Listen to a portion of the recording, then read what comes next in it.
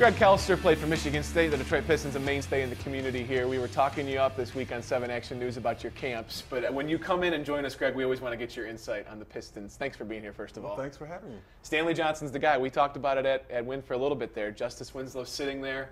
He's the guy that Johnson will be compared to. What'd you make of the pick? Well, I was a little surprised, too. But you know what? When I heard all the talk about, how Stan Van Gundy has a history with at least this guy's camps, his supporters, he felt very comfortable. Tom Gores, at the draft, in the draft room, Andre Drummond, when the pick was made, they were clapping, and they were really excited about it. So I had to take that as a true sign that they've done the necessary homework. They feel really good about the guy and his fit with this roster and what they're trying to build for the future. Does it shock you at all that Stan Van Gundy said yesterday that he might not start? No, because you don't want to put pressure on any young guy coming in. Now, he may start. If you look back at the most recent picks the Pistons have had, all at that 7, 8, 9 spot, every one of those guys started the season on the bench, but at some point they became starters. Greg Monroe, Brandon Knight, Andre Drummond, KCP. So I think the possibility is there that he could start, Johnson could start, maybe just not on opening night, but at some point. The pick overall, I mean, you see a guy that they need a guy that can play the three, that can slash, that can score. The versatility is a big deal.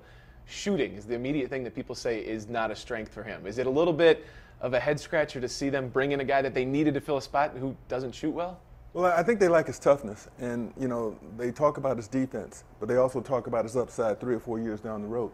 Now, keep this in mind: everybody on your roster doesn't have to be a prolific three-point shooter. You just need people to be respectable shooters. Look at the Golden State Warriors, and look at Draymond Green. Did you ever imagine he'd be a three-point guy out there? And he's not a great three-point shooter for them. Yeah, he's not a great three-point shooter, but you have to respect him out there. And I think that Johnson can do the same thing. He can work himself into a 35 to 38% three-point shooter with all that other stuff, his slashing. And I like the fact, his pronouncement after he was picked, I'm the best player in this draft. How about that? I know it. I mean, he put a target right on himself.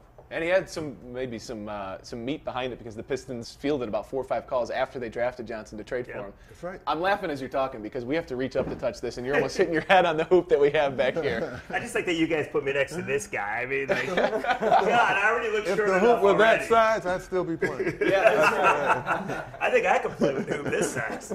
So you're also here to talk about your camps. You're wearing the shirt, Gregory Kelser's basketball camps, decades in Detroit. You were at Cass Tech this week. Justin Rose, who hosts the Cave week after week, got to visit with you, and we got to see the impact. And the images are kind of startling because you see kids dribbling basketballs, and there you are watching, and then you see a referee with homework ahead, study skills. It's always the balance with you.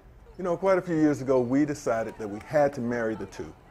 We believe firmly that education and academics must coexist, and in order with academics first.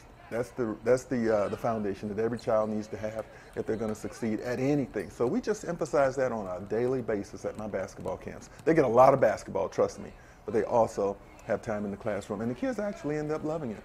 You can see the smiles for sure. Give us the dates and times of what's coming up next because it goes for a while this month. We've got 3 more camps. We start in 2 weeks from tomorrow at Southfield High School. We're also at West Bloomfield High School later on in August. We have one in between the two at Grosse Pointe South High School. And we have a website that everybody can call. It's simply GregoryKelser.com. You can get all your information right there. Good enough. One of the best. Always so good to talk with you and your insight. Thanks, Brad. I like for all it. your support. Stanley Johnson, not a great shooter, but neither was Draymond Green coming into the NBA, and that's worked out well for him. That's Greg Kelser. Sign up for his camps. Get your kids there. One of the best experiences for young basketball players in the Metro Detroit area. Our final thoughts coming up next on the Suburban 4 at 7 Sports Game.